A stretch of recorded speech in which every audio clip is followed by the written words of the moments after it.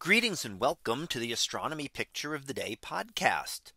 Today's picture for December 22nd of 2023 is titled 183 Days in the Sun. So what do we see here? Well, let's zoom in a little and take a look at this. And what we see here is a 183 day photo. So this is an exposure using what's called a pinhole camera. So a very simple device to be able to point and just leave it there for this entire time.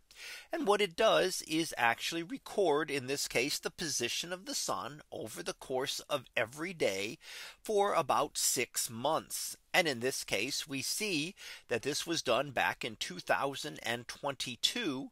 And we see the summer solstice at the top. That was on June 21st of 2022. And we see the winter solstice on the bottom. Now, what does this tell us? Well, this shows us the changing position of the sun over the course of the year from this location, which happens to have been in Portugal. Now, what we see is that the sun will be much lower in the sky all day in December. In this case, for the northern hemisphere, it will be very low in the sky. So you watch it there in December, it rises, reaches a very low high point and then sets again very quickly. And we know that the winter days are very short by comparison to the summer days. The sun takes a much shorter path through the sky and never gets as high in the sky. And those two things combine to give us our seasons. For one, we have shorter amount of daylight so that the sun is not shining for as long. And it's also much lower in the sky. So the sun's rays hit us at a much shallower angle, making them less efficient in terms of heating up Earth's surface. So that's one. We see that for the winter. And that is why winter is colder than summer. And here we see in the summer up until June 21st here that the sun was very high in the sky at its highest point, and that its path was much longer, taking a very long path through the sky.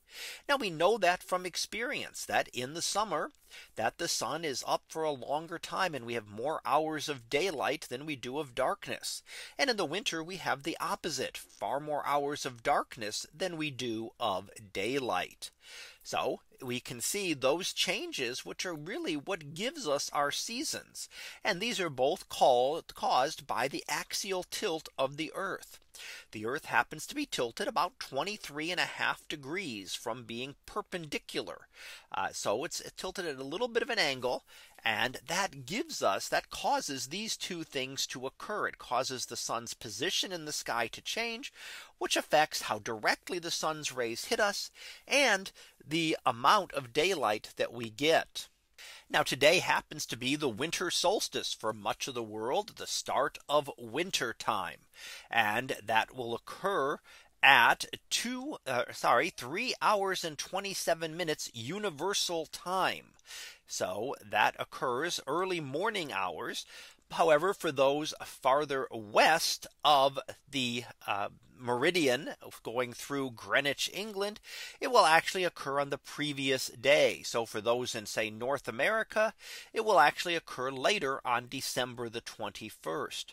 And that's when the sun will hit its lowest point in the sky and then will start getting higher and higher again over the coming months as we head into spring, just 3 months away. So that was our picture of the day for December 22nd of 2023. It was titled 183 Days in the Sun. We'll be back again tomorrow for the next picture. So until then, have a great day, everyone, and I will see you in class.